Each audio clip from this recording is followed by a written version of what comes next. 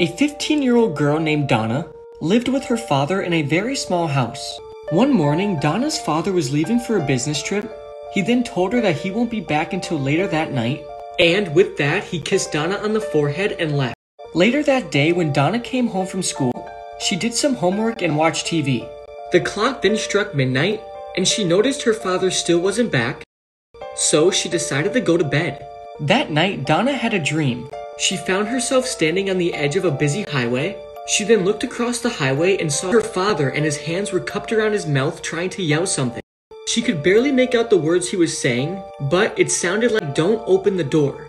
Suddenly, Donna woke up to a tapping noise. Then somebody rang the doorbell. Donna then scrambled out of bed and ran down to the front door. Looking through the peephole, she saw her father's face outside. He was staring right at her, and the doorbell was still ringing. "Okay, hold on, I'm coming," she shouted. She then looked through the peephole again, and she noticed there was something off about her father's expression. His eyes were wide open, and he looked terrified. "Dad, did you forget your keys?" Donna yelled. The doorbell just kept ringing. "Dad, answer me." She then yelled at the top of her lungs, "I'm not opening the door until you answer me." The doorbell kept ringing and ringing. For the rest of the night, Donna sat in the corner next to the door, crying and helplessly listening to the doorbell ringing.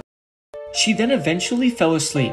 In the morning when she woke up, she noticed it was very quiet. She then got up and went over to the peephole and looked inside. Her father was still there, just staring at her.